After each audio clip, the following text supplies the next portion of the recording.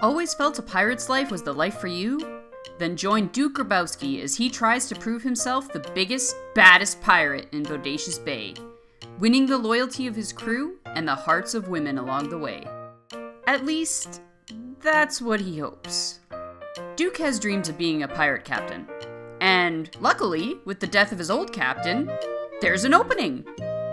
Unfortunately, Duke isn't the sharpest tool in the shed, so he's going to have to go about this in a less than conventional way. Inspired by The Curse of Monkey Island, and with art direction by veteran Bill Tiller, known for such games as The Curse of Monkey Island, The Dig, and Indiana Jones and the Infernal Machine, Duke Grabowski will see you solving inventory and dialogue puzzles in beautiful 2.5D tropical locations as you point and click your way to Captain of the Brazen Blade.